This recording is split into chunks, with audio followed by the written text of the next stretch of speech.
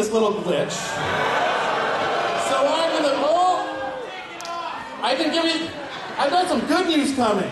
Because I'm in the back, I'm in the green room, I'm like sweating, what am I gonna do? What am I gonna do? I know you guys are bloodthirsty sometimes, but wait a minute. We've got a special guest in the audience, and I'm gonna introduce you to him. This is bonus for you guys because I'm gonna introduce you to the director of God Bless America, Bobcat Goldthwait! Save my ass, Bob! Hello. Hey, hi, how you doing? I'm Bobcat Goldthwait. Oh, thank you. I guess I'm Michael Moore tonight. 10 minutes and the movie's coming. I can do 10 minutes. All right, thank you. Where shall I start? You don't look the same either.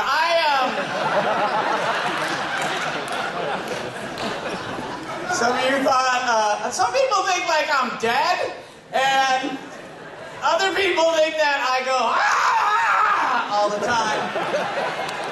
Which seems like it'd be funny, but sooner or later it'd be a dick in all of our asses. Oh, hello. Hi. Oh, well, no pressure. Besides this, we're recording it, so, where shall I start? I will actually do some stand-up. You know what takes me out of a fisting video is? A Lance Armstrong Live Strong bracelet. Trying to enjoy it. Haven't done stand-up in a long time, but I appreciate this chance to.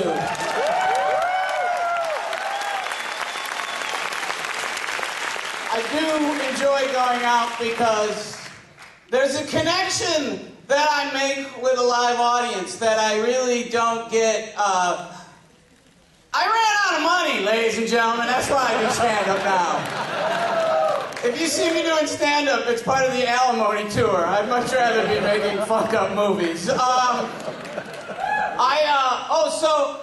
gonna tell a story. This is a true story. I recently got done. I was doing stand-up, and this drunk young woman came up to me. This is a true story, and she was flirting, and she's like going, "If you came home with me right now, I would fuck you all night." This is a true story. Wait, I have low self-esteem, and I know I look like fuck pie, but this really did happen.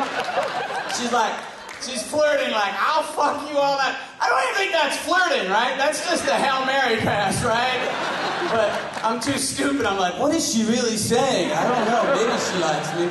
But she's like, "I will fuck you all night." And I was supposed to get all excited and horny, but I'm 49 years old. That sounded horrible to me. "I'll fuck you all night." I'm like, ugh, you know, just me? Really? She would have got a lot further if she said, "If you came home with me right now, I would fuck you once. And then cuddle." That would have gotten somewhere with me. All right. Don't all look at the old guy during this bit. He actually elbowed him. Hey, remember that? Or you get like, "If you came home with me right now, I'd fuck you once, cuddle, and then get up and make you a low-sodium breakfast." That might actually test the bounds of my matrimony. Well, let me talk about myself. For those who aren't familiar, I'm a comedian. I was big in the 80s. I got arrested because I set the Tonight Show on fire. Thank you. I had to go to court. This is a true story. I set the Tonight Show on fire. I had to go to court. My own attorney goes, "Plead not guilty." I'm like, I saw the footage. I'm pretty sure it's me, you know. And my punishment was I had to do TV commercials, which was pretty funny. I'm like, "Hi, I'm Bobcat Goldthwait. If you're ever on a talk show, don't set it on fire." Back to you, McGruff. Here's your old friend, Kelsey Grammer, with some safe driving tips.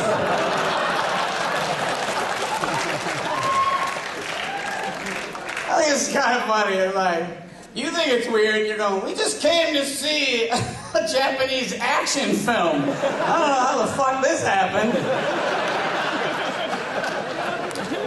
If there's gonna be anybody from Police Academy, we were hoping it would be the black guy who makes the funny noises.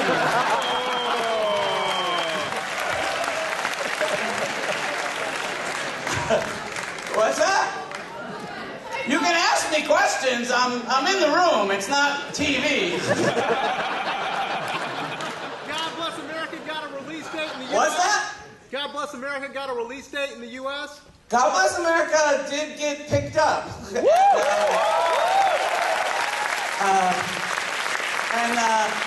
I would sincerely like to thank all of you folks at Midnight Madness because the people who bought it were here the other night when it premiered, and you were really kind, and they saw dollar signs, and unfortunately, you're not the target audience for the rest of the fucking world, you know what I mean? If we can only get the rest of you in every city to come out, my movies, I don't think you understand. They make hundreds of dollars.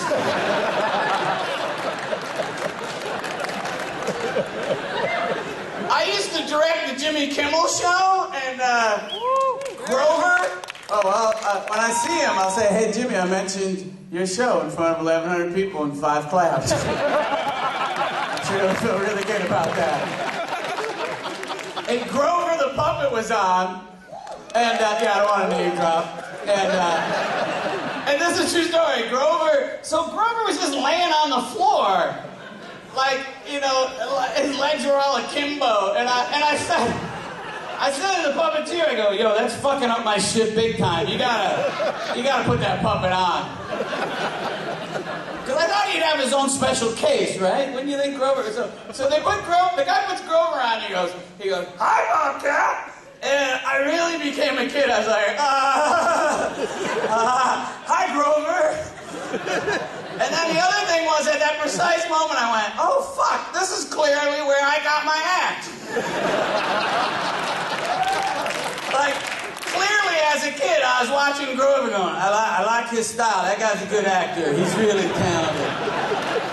Can you count to 10, Children?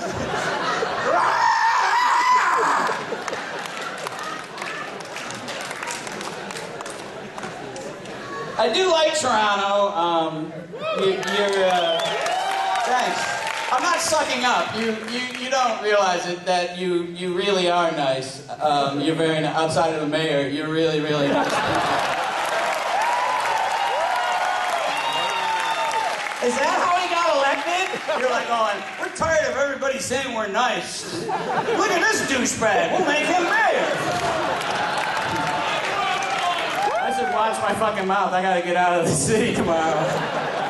Between that and God Bless America, I may be a man without a country. I live in California, where I'm glad Schwarzenegger's no longer the governor. I never really had a problem with Schwarzenegger. Well, here's my thing. I think he got elected because he molested so many women. The voters thought he was a Democrat. Because Democrats in the States always have affairs. It's like an ego thing. Like, it's always insecurity. They're like going, geez, I wonder if I could bang Marilyn Monroe, or I wonder if I could fuck this intern, or, you know what I mean? Whenever a Republican gets involved in a scandal, it's got to be more deviant. It's not just normal sex. It's like, I wonder if I could fuck a guy in a toilet, or, hey, I wonder if I could get my wife banged on the internet, or it's always got to be something like just like some sort of sense of sin involved. Like, oh, my sperm is Jesus' tears.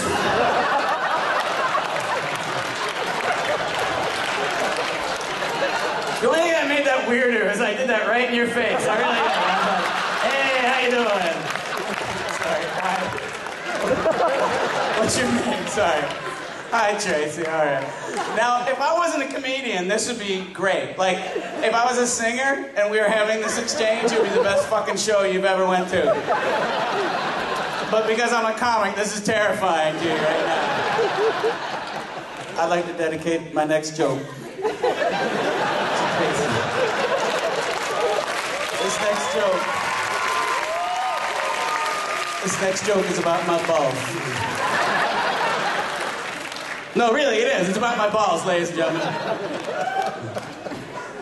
I woke up the other night, my cat, Peeps LaRue, she's French-Canadian. Peeps LaRue was, you know how cats make biscuits, you know what I mean? You know what I mean, cats go like that, right?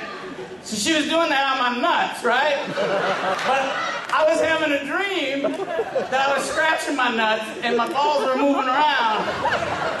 And I wake up and my balls are still moving. I'm like, ah! Like, I'm looking at my hands. Like, so I ripped the sheet off. Bad move, because Peeps just clawed me on both sides of my ball bag. Like, and we had this weird Mexican standoff, like a Tarantino film. We're staring at each other, like, what are you gonna do now? You know, like. It was like waking up in a Saw movie. So whatever, I woke up with my wife, the 09, I'm like, don't cut the blue cable. How are we doing? Is the movie here yet? Is this part of my community service work? 2 minutes and the movie's here? All right. So here we go, folks. I'm going to tell you a story now. And this is like my favorite story to tell right now. And it's a true story. So I don't think you've ever heard it, because I feel bad telling this story because it's about air travel, and that's really hackneyed. Like, oh, a comedian talking about air travel. Wow, that's an untapped comedy fucking bonanza. But this is a true story. I was on a flight recently, and the engine blew up, and it was terrifying. It was like it was like, and then the whole plane started vibrating. That's not the noise it made, by the way. Clearly, I'm not the black guy from Police Academy that makes funny noises, because it was more like... Thank you. And there was a rooster on the wing. And a lawn sprinkler. All right, that's as much of his act as I see. So, it's a true story. The engine blew up. And the plane started vibrating and shooting straight towards the earth. It was like, right? And, oh, you know what? We were in LA on our way to New York, and the plane's like vibrating, and I thought, well, before you freak out, see what the flight attendants are doing. And these two flight attendants were looking out the window, they turned around, and they were crying. I pooped a little, ladies and gentlemen. I like to tell you. That's going to be my catchphrase. I pooped a little. It's going to be my get her done. I'll be selling. I pooped a little t-shirts after the show. True story. Oh, by the way, you know the flight attendants always go, we're here for your safety first. Fuck that. These whores had checked out. They were like squeezing each other's hands. I always thought you were professional, Karen. So, oh, by the way, and then the pilot, I'm wrapping up. So the pilot, is the movie here? Yeah, go, keep going. All right. That means it's not here. Stuck behind Borat. So, the pilot got on and he goes, hello, ladies and gentlemen. This is your pilot. There's no reason to be alarmed. That's the very reason to be alarmed, ladies and gentlemen. I would have been less freaked out if that pilot had gotten on and went, holy fuck! Did you guys feel that? Sweet shit! Fuck me! Oh! Do not look out at the right side of the plane. Fuck! Alright. That would have been more relaxing if the pilot was, fuck! Shit! Keep your trays where they are. It really doesn't matter, ladies and gentlemen. Go ahead and smoke. Kiss a stranger. Rub one out in your seat, because, I'm gonna try some shit I learned in pilot school. That would have been more relaxing. By the way, that's the voice of death. If anyone ever comes up to you and it's all calm, you know what I mean? Like if you walk out here tonight and someone goes, I'm gonna kill you. That guy's gonna kill you. Someone jumps out and goes, I'm gonna kill you! That's just some drunk pussy jock that wants his friends to pull him off of you so he doesn't really have to get in a fight. I'll fucking kill you! calm down, Todd. He's not worth it. You better get out of here. Todd's had a lot of vodka Red Bulls. He's gonna fucking snap. Like Jeffrey Dahmer didn't go, I'm gonna fucking chop your head off and make a soup bowl out of it. Ah! He was like, can I get you another drink? Does this rag smell funny to you? Thanks for bringing him back, officer. We're just having a lot of noise. All right. Who said comedy was threes? So, here's the point of the story. I'm gonna build you a peak now. Now, I'm gonna lose some of you in this portion of the story, but stick with me, okay? I'm not making this up. The other people on the flight was the United States Special Olympics team. Now, just go with it. Just fucking relax. I can't change the story so you're more comfortable. It wasn't me and the cast that lost. It was the Special Olympics team. It was 35 men and women in red, white, and blue running suits with medals. So if it wasn't the Special Olympics team, it was a really, really big group with Down syndrome.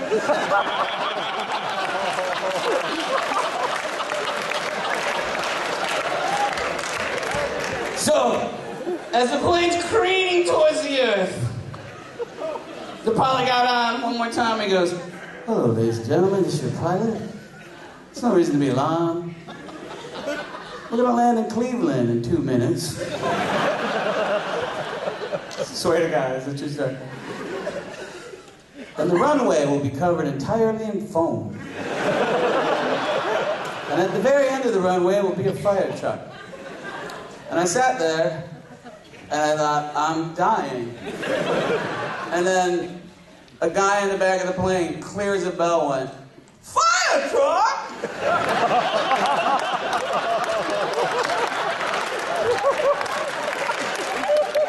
It's a true story.